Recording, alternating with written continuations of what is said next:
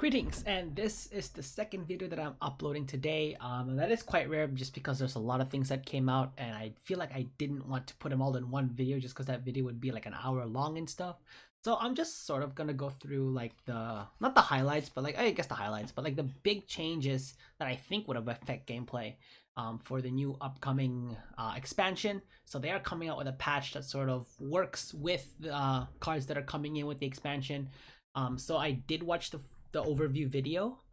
They went through a lot, so I'll leave a link to that in the description below, as well as this one, the patch notes, if you guys didn't see it just yet. But I'm pretty sure most of you guys already have, just because this has been the talk of all of Gwent pretty much for like the past, I think, month or so. Anyway, so they went through a lot. I'm not gonna go through sort of the enhancement on the gameplay, on the visuals, on the audio, just because they kind of covered that themselves. And just watch the video to find that out. I kind of want to go through more of like the cards that got tweaked, and I'm not going to go through all of them just because I feel like some were like, you know, provision changes and stuff like that. But there are some pretty big cards out there that I'm going to see is sort of going to change gameplay a little bit. Changes were made throughout all of the factions. Some more than others, of course, just because of like the kind of support that Iron Judgement was giving to certain archetypes, and you guys can pretty much guess which ones are getting the support. Anyway, so as you guys can already see here, I'm just gonna go through the summoning circles. Like, I'm just going through all the patch notes, and I'm gonna get started with the first card that I think is big is Avalak. So Avalak no longer does immune, which is good because of the defenders coming out. And I saw threads of people complaining about defender plus immune equals ultimate power, and that is true. It's just ultimate power. So Avalak now just became a weather spawner, so you just spawn and play Biting Frost, Fog, or Rain. Avalak didn't really see much play in the in ranked. He was played in some decks that relied on a really strong engine that just couldn't be destroyed once his immune was played on him. But other than that, Avalak really wasn't used for anything else. So moving him to a weather guy, again, weather didn't get any love at all for in the expansion. So I'm not sure how much Avalak's gonna see play, but just know that he's no longer immune, which is a good thing. Second somewhat big change is the Zoltan Scoundrel. So Zoltan Scoundrel was the most expensive card, but before this expansion comes out, and it's allowing Duda, Agitator, and Companion to either boost all your units in a row by 2 or damage all the enemy units on the enemy row by 2. So it's no longer doing that. It got nerfed down to 1, but in exchange, Zoltan Scoundrel's power went up to 4 and provision went down from 15 to 10. Despite these changes, the main use for Zoltan, of course, was the Swarm row.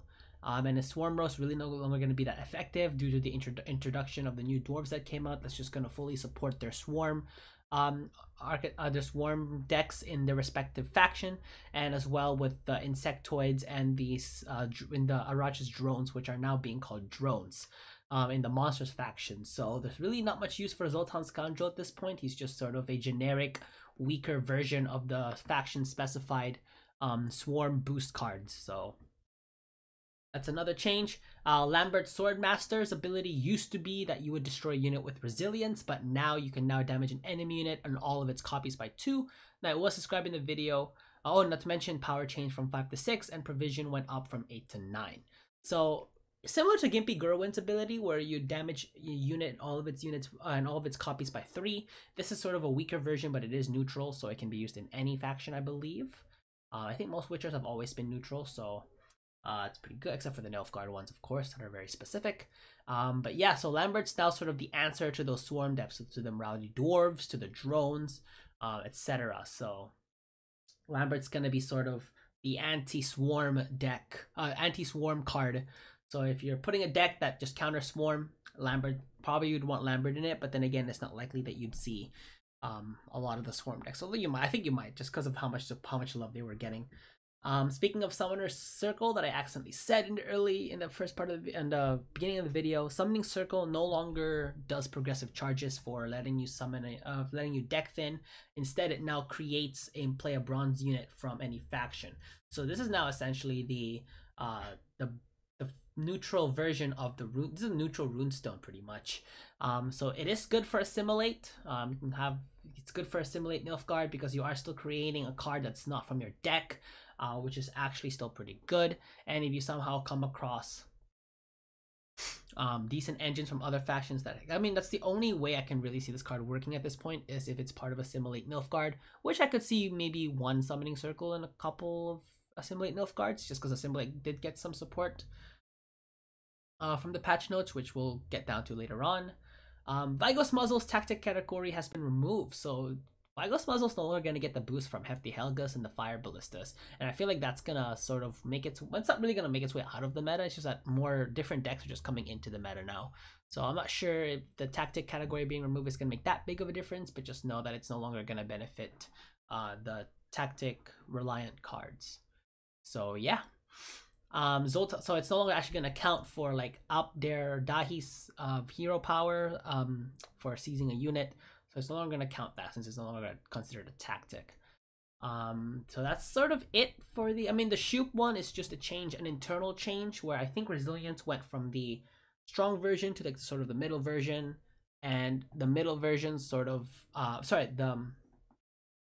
the big version, when I say big version, I mean like 2, 4, and 8, I think is the power, different powers of Shoop. So Shoop, the 8 power, now instead of the Resilience,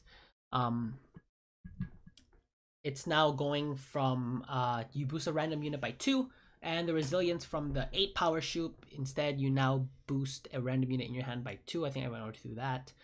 And actually the middle power, the 4 power Shoop, that's the one that's getting Resilience, which makes sense.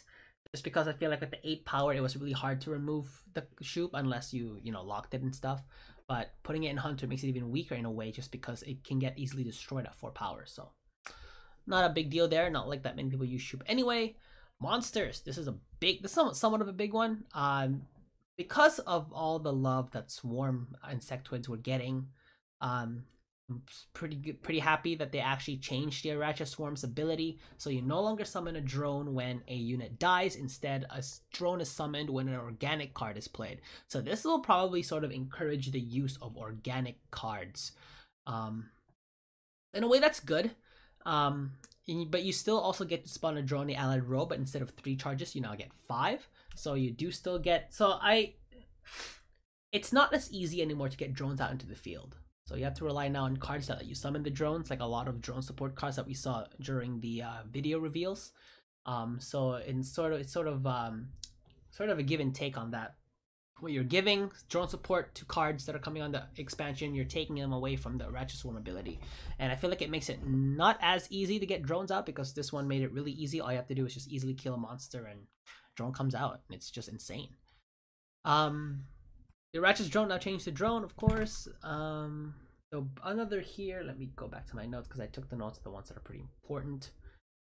Forktail did go down from 6 to 4, but it still damaged every unit by 1. But again, against Rowdy Dwarves, it's absolutely obsolete, because Rowdy Dwarves have exactly 1 armor and Forktail only damages all units by 1.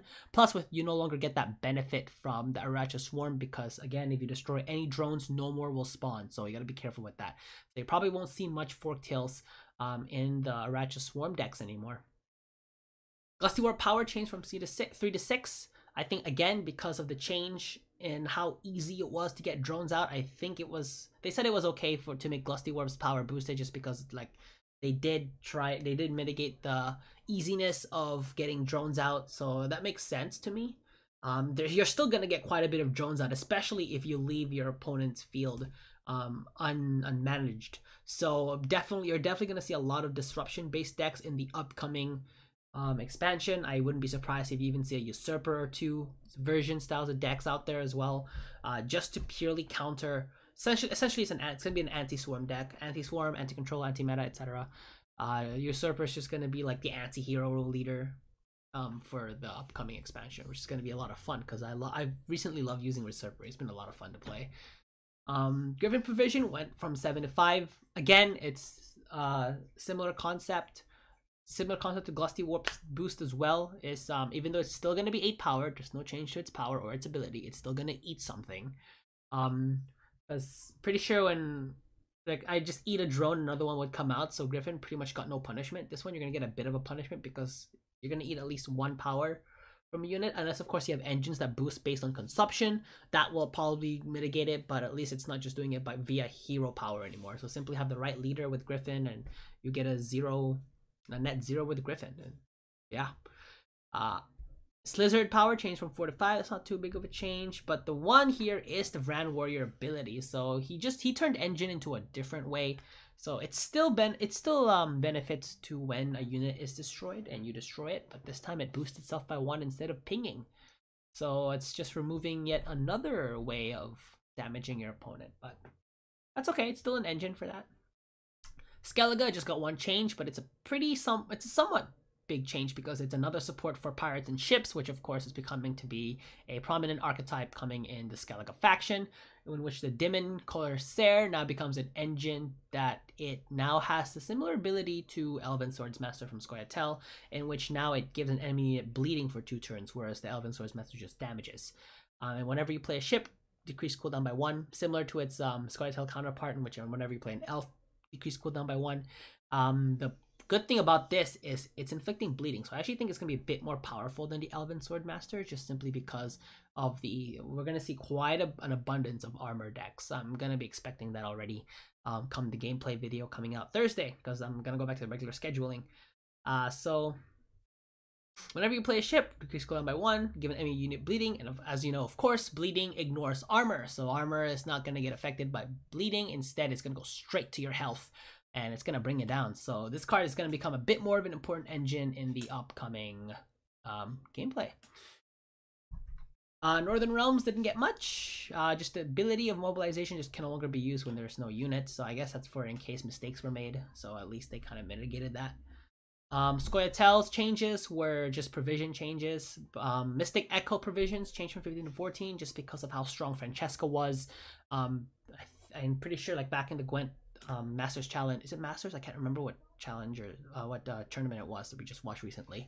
But mixed it with Francesca being so strong, and she was banned at every challenge, at every match. Going down from 15 to 14 does make sense. Call the Forest boost changed from 2 to 1, so it's no longer going to be as strong as it was before.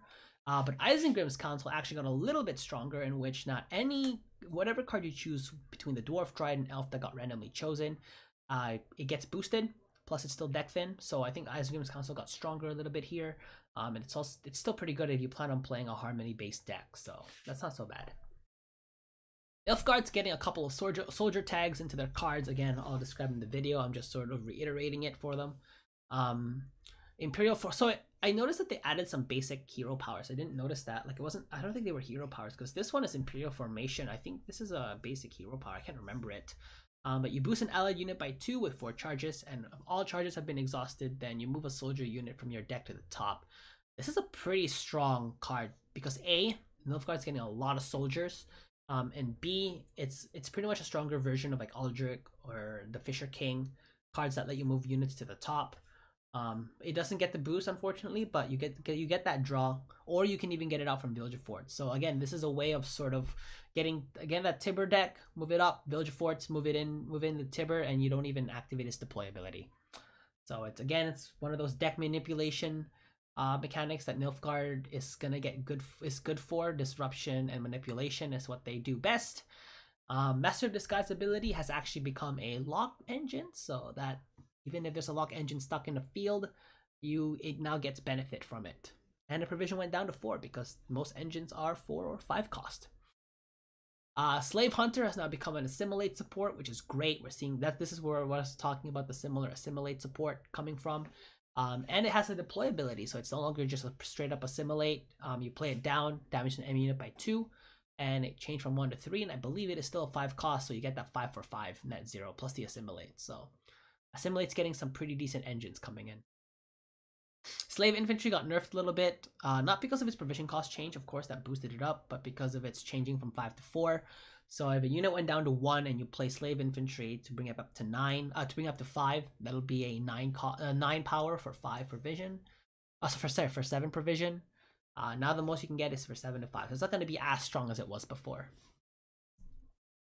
Syndicate, the main change here actually is the Novigradian Justice. Novigradian Justice was a really strong card. Saw a lot of Syndicate / scoia'tael decks running this card. Moving its provision up from 11 to 12, I'm not sure if that's gonna take away the usage rate of this card, maybe just a little bit.